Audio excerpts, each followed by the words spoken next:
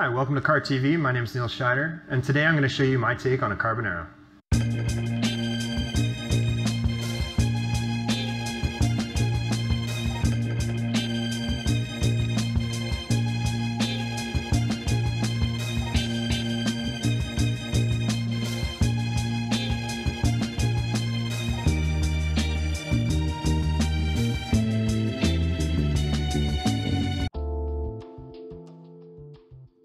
So first things first today, I want you guys to get a nice pot of water rolling to a boil, and then what we're going to do afterwards, once it comes up to a simmer, we're going to just add a little bit of salt to season the pasta water. So traditionally with a carbonara, you want to use a guanciale or a pancetta, but since we're in Canada, we're going to use a maple smoked bacon today.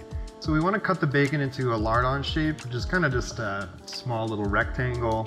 Doesn't need to be perfect by any means. We just want to get nice crispy flakes of bacon or pancetta or guanciale, whatever you choose to use. We're just going to add them to our pan here. So once we've added our bacon to the pan, we just want to have it on a medium-high heat, and we just want to cook it until they're almost done, just a little crispy on the edges.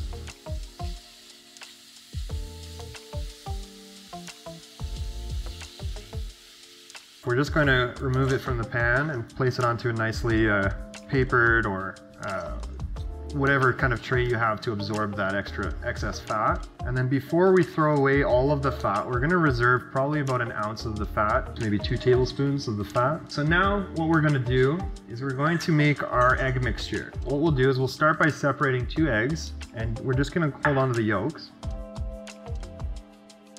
It's not super important if there's a little bit of egg white in there. We are going to be using some whole eggs as well. All right, so now that we've separated our yolks, we're just going to crack 2 whole eggs. Okay. And then we're going to put them aside.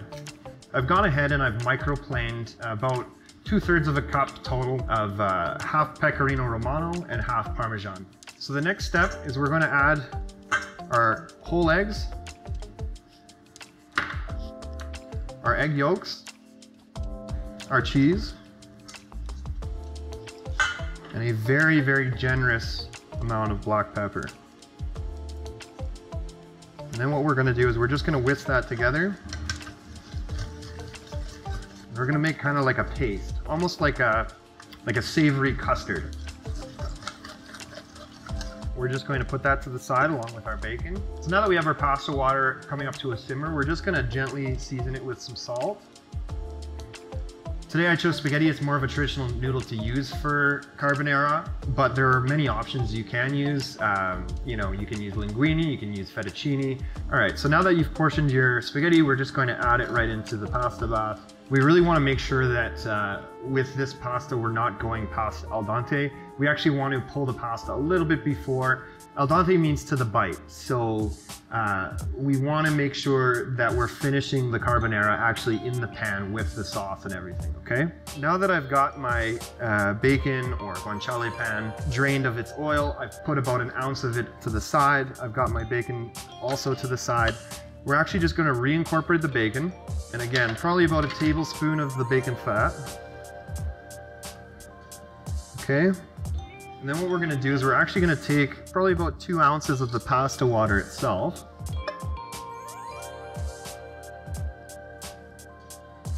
Actually, we'll go 3 ounces here. Okay.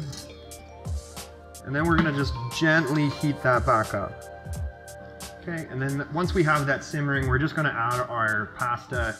Again, we want to make sure that we're just a little bit undercooked because we're going to finish it in our pan here.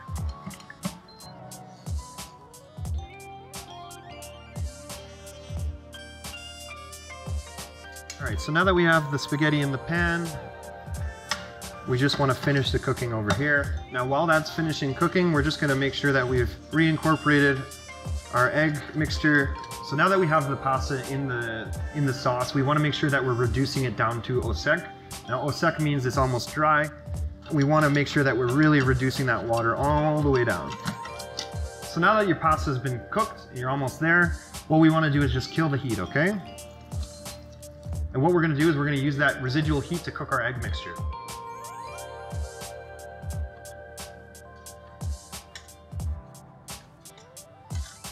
Now with a spatula, we're just gonna be constantly mixing, and slowly and surely, it'll start to bind and tighten up. The goal here is to really not curl the eggs. You don't want a scrambled egg, you want it to really just coat the noodle, okay?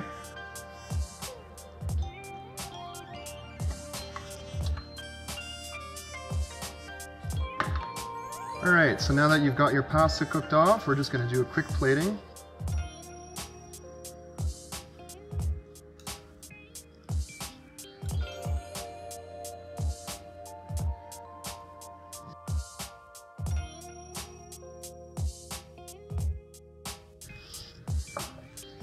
And then we're just gonna finish it with just a little bit of chopped parsley here.